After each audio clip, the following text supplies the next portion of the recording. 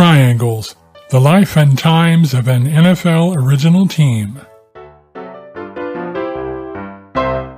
Season 2, Episode 4, The Storck Era begins. The 1923 season found unrest in the young National Football League. As owners and team managers met in August to finalize plans for the fall campaign, many teams struggled financially. The owners moved to cut salaries, even as some players held out for better money. Meanwhile, in Dayton, a crisis was quietly unfolding. With the November 1922 death of F.B. McNabb, who had been the team's biggest booster in the Triangle companies and on the Triangle Park Executive Board, support for the Dayton Triangles football team collapsed.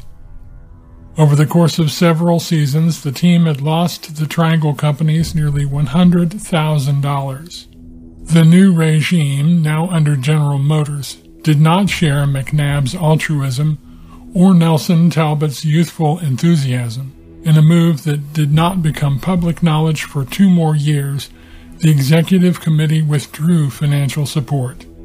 To keep the team going, Carl Storck assumed ownership of the Dayton Triangles NFL franchise. Under immediate pressure to maximize revenue and trim costs, Storck made plans to cut the number of home games at Triangle Park to just 3. A September 30th opener against the new Columbus Tigers, a November 4th game against the Toledo Maroons, and what would be the first ever visit from the Chicago Cardinals on November 25th. The rest of the schedule would be on the road. Storck also looked into booking postseason games. With all the changes on the business side, player personnel remained relatively stable. Many of the stalwarts from last year returned for 1923. Among them Ken Huffine, Eddie Sauer, Russ Hathaway, and Dutch Thiel. Dave Reese and Lee Fenner were back at the end spots. With Al Mahrt now gone, Storck named center Hobby Kinderdine as team captain. One of the newcomers was Hobby's fleet-footed younger brother, Walt Babe Kinderdine. 2 others were linemen John Beasley and 6-foot, 220-pound Al Jolly. Longtime backup Fay Abbott stepped in to become the starting quarterback. The Columbus Tigers were new, but they were no mere expansion team, having sprung up following the demise of the old Panhandles. Their star player was former Ohio State All-American running back Pete Stitchcomb. In the run-up to the season opener, former coach Talbot stepped in to help the Triangles get ready. In an attempt to make up for the absence of Mahrt, Talbot installed a triple-threat offensive scheme. Under this new system, the offense would run all plays out of punt formation. Any of the backfield players could run, pass, or kick on any given play, the idea being to keep the opposing defense guessing. Talbot also created a game plan designed to stop Stitchcomb. Despite all the changes, there was still excitement leading up to the start of the season. For the second straight year, Triangle-boosting advertising appeared in the local papers on opening day, Sunday, September 30th. The Columbus game started badly for the Triangles. Dutch Thiel fumbled the opening kickoff. The Tigers recovered, but the Triangles' defense held on downs at their own 2-yard line. Abbott attempted to punt the team out of danger, but shanked the kick, giving Columbus the ball at the Triangles' 7-yard line. The Tigers scored a touchdown from the short field on a quarterback sneak by Sonny Winters, but missed the extra point. Columbus led 6-0 at the half. The Triangles were unable to make headway against the Tigers' defense in the third quarter. Their big break came in the fourth quarter when Bob Rapp fumbled for Columbus. Dave Reese recovered for the Triangles and attempted to advance the ball but was tackled at the Tigers' 15-yard line. 3 short runs brought the ball inside the Columbus 10-yard line. With time running out and needing a touchdown, the Triangles had to gamble on 4th down. Francis Bacon got open and Abbott hit him for just enough to give Dayton 1st and goal at the 5. They needed another 4th down conversion to get the touchdown on a sneak by Abbott.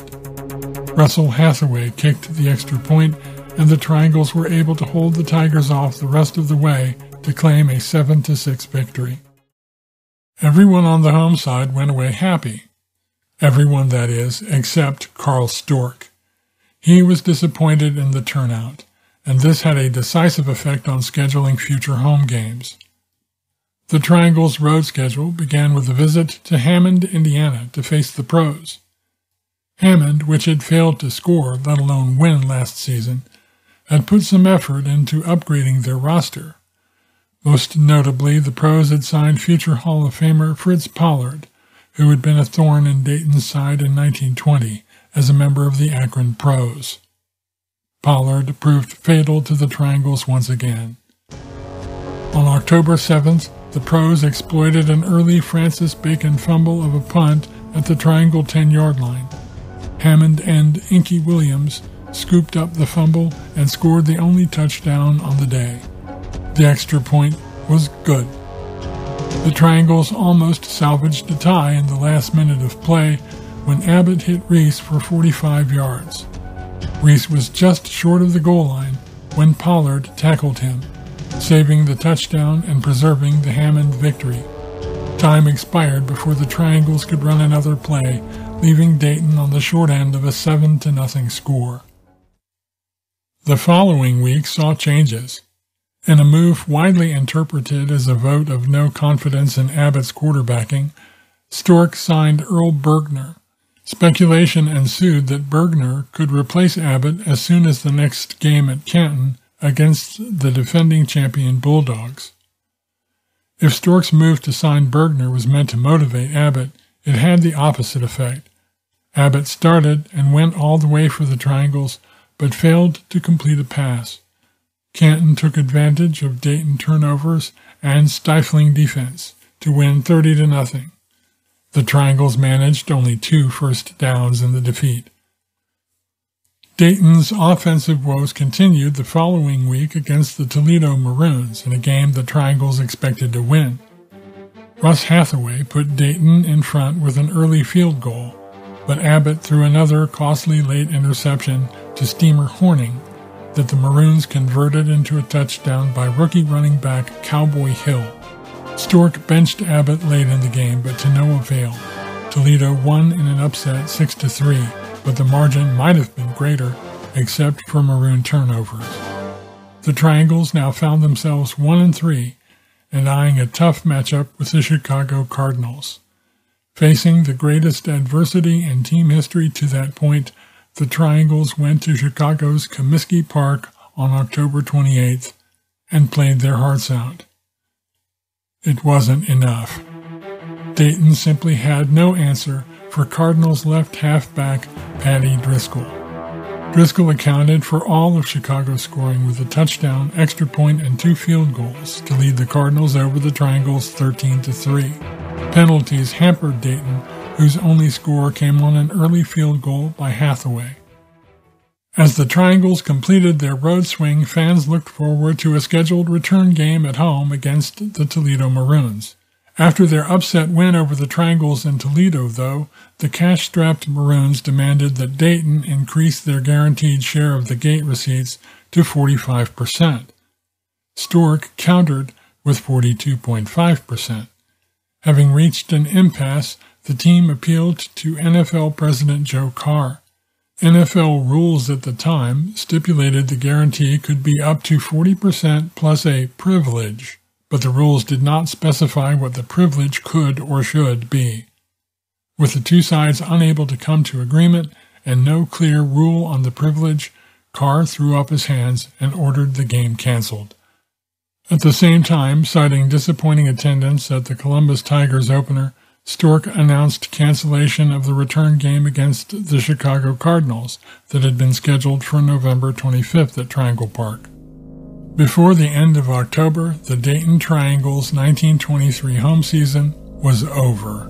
Semi-pro club Coors 29 was now the big sports draw on autumn Sundays in Dayton. Storck pushed back against critics of the team's 1-4 start. Other than the Canton game, he asserted, the results stemmed from bad breaks. He told the papers that he intended to book both the Bears and Cardinals to come to Triangle Park next season. In the meantime, a proposed November 4th matchup against a non-league team from Steubenville, Ohio, fell through. Coming off a week's rest, the Triangles traveled to Cleveland on November 11th to face the Cleveland Indians. They made a much better showing than they had in earlier games, dominating field position, but were unable to score. Hathaway missed a short field goal attempt in the second quarter. The Triangles also blocked a Cleveland punt, and only a heroic effort by the Indians' punter averted a Dayton score. The Triangles' best opportunity came in the third quarter when Babe Kinderdine, in for Francis Bacon, broke through the line on an off-tackle run. With one man to beat to the goal line, he was stopped short. The game ended in a scoreless tie. The next Sunday found the Triangles in Buffalo to play the All-Americans, a former league champion that had recently fought the defending champion Canton Bulldogs to a 3-3 tie. That November 18th, in ankle-deep mud, the game quickly turned into a punting contest. Both running and passing proved futile. The All-Americans got an early field goal that held up thanks to the stellar defense and punt blocking of Swede Youngstrom. Buffalo edged the Triangles by a final score of 3-0. With the cancellation of the scheduled Chicago Cardinals game, the weekend of November 24th and 25th was open. Storck took the opportunity to book a rare Saturday game on the 24th against the non-league Frankfurt Yellow Jackets of Pennsylvania. In another low-scoring affair, the Triangles beat the Yellow Jackets 7-6. Dayton blocked a punt in the second quarter. Thiel fell on the ball in the end zone for a touchdown, and Hathaway kicked the extra point. Frankfurt returned the favor in the fourth quarter, but their extra point attempt bounced harmlessly off the crossbar, preserving the Triangles' victory. At least one player took the opportunity to moonlight for another team the following day, Sunday, November 25th. Lou Partlow appeared for the Cleveland Indians against Canton. Partlow did not score, though, and Canton won handily by a 46-10 count. The Triangles finished the season with a return game in Columbus against the Tigers, the only league team they had defeated in 1923. Without the strategic coaching and preparation of Bud Talbot, the season ended on a much different note than it had started. Dayton got both their first downs and 3 points in the first quarter, Hathaway kicking a field goal for the Triangles' only score. From there, Columbus scored 30 unanswered points. As had been the case in the earlier Canton game, the Triangles failed to complete a single forward pass. To make matters worse, the defense that had played so well for long stretches of the season failed them. Columbus left halfback Bob Rapp made runs of 60, 50, and 40 yards. In the end, Columbus avenged their season-opening defeat with a resounding 30-3 thrashing of Dayton. The first season of the Storck era ended with 2 wins, one of which came against non-league competition, 6 losses and a tie. The Triangles' 1-6-1 league mark put them in a tie for 16th place out of 20 teams in the 1923 season. There were rumors of change as 1923 closed. One proposal surfaced to scale the NFL back to 10 teams within overnight train travel of each other. This would eliminate distant cities such as Green Bay and St. Louis. Meanwhile, the gap between the more and less professional teams continued to widen. For Carl Storck, the challenges of fielding a competitive team in a small market only grew.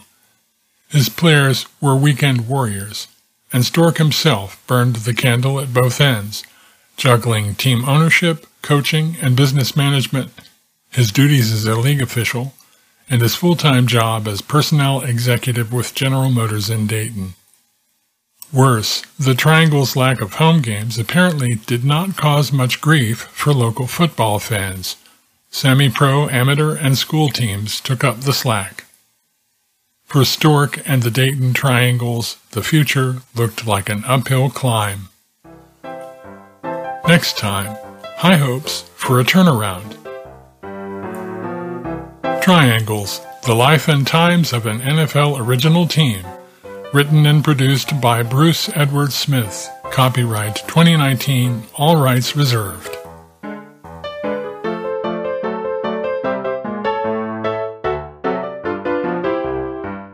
For more episodes and bonus content, go to DaytonTrianglesPodcast.com.